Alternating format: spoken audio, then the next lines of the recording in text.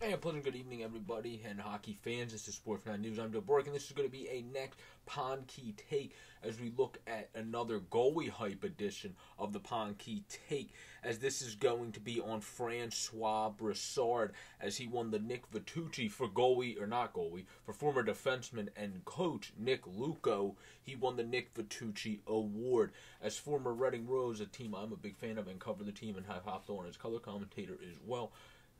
Hats off to Nick Luco on getting his goaltender and having that great defensive system and goaltending system that they run down there, having it get done for him. By far the best season, a 967. That's just freakish to have in the postseason. And then a 911 and a 219. He went off in the regular season this year as well for the Jacksonville Icemen, and is actually a former Maine Mariner, the current opponent of our Reading, my local locale on the team I cover, and I'm a fan of the Reading Royals. So it is going to be interesting to see what the Icemen are able to do, as they already literally swept their team out of the joint due to the help of Brassard in net in the first round of this postseason. So it's going to be interesting to see if they can continue their hot play, or if they are going to have some struggles going forward in the postseason. But overall, Francois Brassard started his career as a sixth-round pick of the Ottawa Senators, was great at Carleton University, a standout there, was good for the Mariners in 2 years, struggled in only a handful of games in 20 and 21 with the Wheeling Nailers, went up and had a good 21-22 three-game stretch with the Wolfpack this year as well, and then was obviously a stud for the Icemen to get him the Nick Vitucci Award. As I said, they swept their first round series. Now they look to take on their next opponent after beating the Atlanta Gladiators, who are no slouch of a team. This season, the Gladiators were a pretty darn good team, and they just take advantage of them and go in there and sweep them.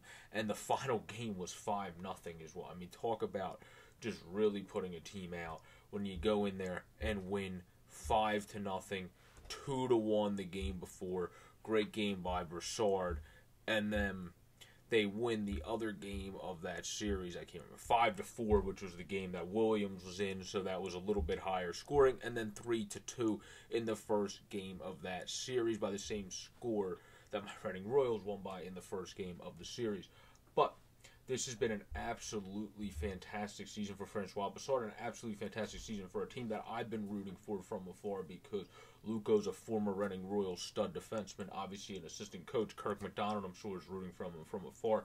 So it's fantastic to see Francois Brassard continue to not carry, but be a carrying weight, one of the X-Factor carrying weights of the Jacksonville Icemen this season, to be able to win that Nick Vitucci Award, and to be able to just be a stud with the rest of the guys like Brendan Harris, who's been fantastic in this entire postseason, Christopher Brown, Hurachuk, Martin, Lynch has been good in this postseason as well. And then, of course, on defense, they have Fortunato, Berzola, Giles, Friend, Hadfield, Panetta. So they have a good defensive front in front of him as well. And that's what really helps Francois Brassard, but he's also one of the most freakishly talented and side-to-side movers at 6'1", 178, a very athletic, quick goaltender that I think likely will get more of a shot at the ECHL level moving forward because of winning this Vitucci Award. Will get him great recognition, the former sixth-round pick, and he deserves all the recognition.